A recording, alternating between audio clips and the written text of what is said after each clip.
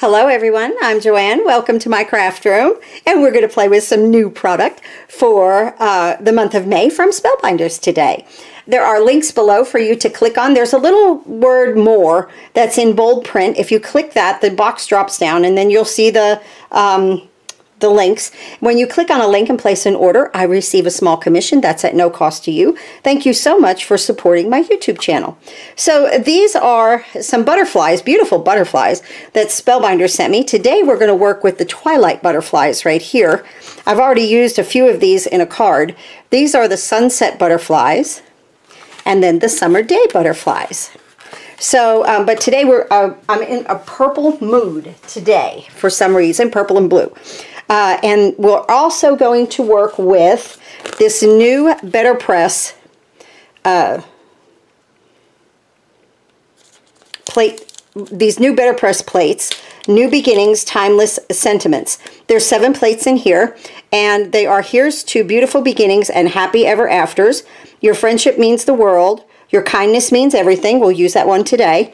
Congratulations to you. I think you're pretty great. And those you could use together, right? And I think that's kind of fun. And, you know, this one, I think you're pretty great, could go with many of these. Like your kindness means everything. Then you could do I think you're pretty great on the inside if you wanted to. Best wishes today and always. Just wanted to say thanks. So I think that this one right here could be like an inside sentiment. So how much fun is that? Remember, BetterPress plates can also be hot foiled. So here, I've got my little plate out here. I'm going to be using my absolute favorite embossing folder, Flowers and Foliage 3D Garden Collection by Wendy VECCHI. I love this embossing folder. It's finally back in stock, which is wonderful. And I've already done that. And then for my little tag here, I've used the Fresh Pick labels and tags. So let's see, what size did I use? Because I'll need that out. I think it was this one. Nope, that one's too big. Oh yes, it's this one with the little one that you can make a tag out of. But I was looking, I couldn't fit my sentiment in there. I would have loved to have done that. That would have looked great, right? But my sentiment is just, well, I don't know, maybe it would fit barely. Maybe if I turned it a little bit, but we're not going to use it that way today in this video. But that is what this is for. But we're just going to use this one right out here on some BetterPress paper. So that's wonderful. So that's a lot of fun. Just a new shape here, and I think shapes are fun. They're always fun for the background. So let's move this aside, and this piece, just some purple cardstock. It's 5.5 by 4 1/4. And I'm going to use just some glue right here. Let me use my other glue. I love this bottle because it's long here and it's far away so that you guys can see a little bit better, I realized. Oh, I might have a little clog. Okay, we'll use the other one. I'll have to unclog it. All right.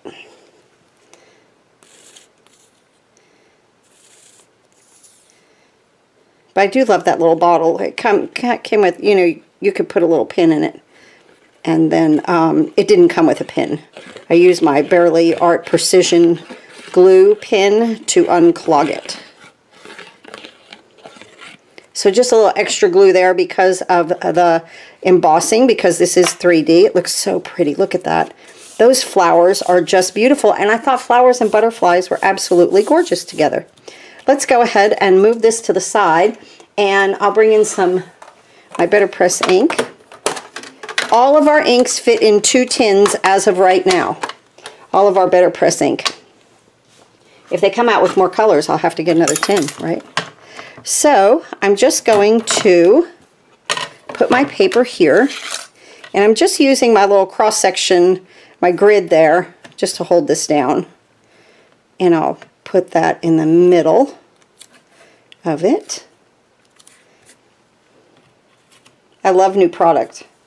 Last month, though, I'll tell you, that propagation garden, that takes the cake. I went nuts over that. Okay, here we go. A little black ink here. I'm going to do the black because of the black on the butterflies, just to kind of pick that up a little bit. And because we're cutting it out with a die, it really doesn't have to be that straight.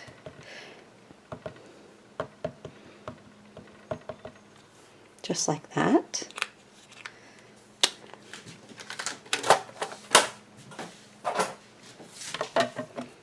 And make sure your BetterPress is at the bottom and a BetterPress at the top.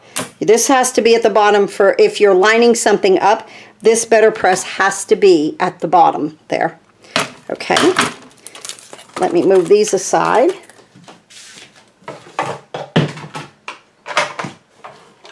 Bring this in and feed that through. There we go.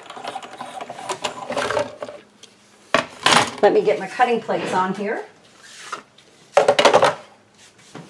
And let's reveal this. There we go. Ta-da!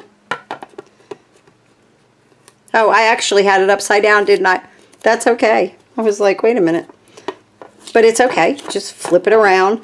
This is one good thing about just cutting it out with the die that we have here, right? Oh, where did it go? Here it is. I'm just going to line that up. And I'm kind of pushing it over. I'm putting this over to the left a little bit because I will put a butterfly where that little hole is.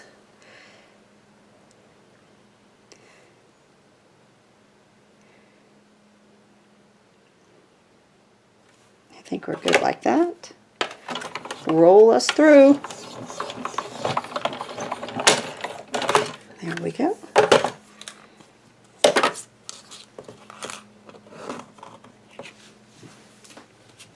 Take that out of there. Isn't that pretty? It has a nice little border around it. Kind of lifts that center up also. Nice. All right. I love anything fresh picked. You know I do. So fresh picked flowers. Now I'm going to clean this with my Extreme Clean from LDRS. I'll put the link below for you guys to use if you want to order this cleaner.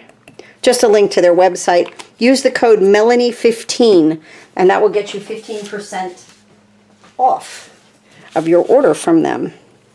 Melanie15.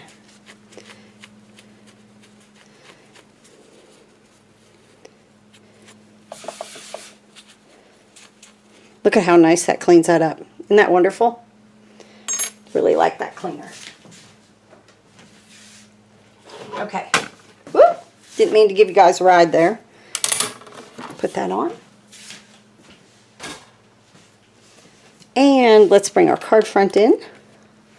And let's bring this right here. Now on my card, I put this down flat, but today I'm going to pop it up. I'm using the foam strips, the adhesive foam strips, 1/2 inch.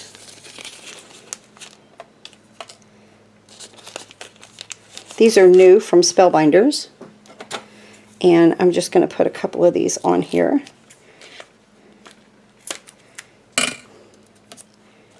Really nice. Just cutting that just like that. I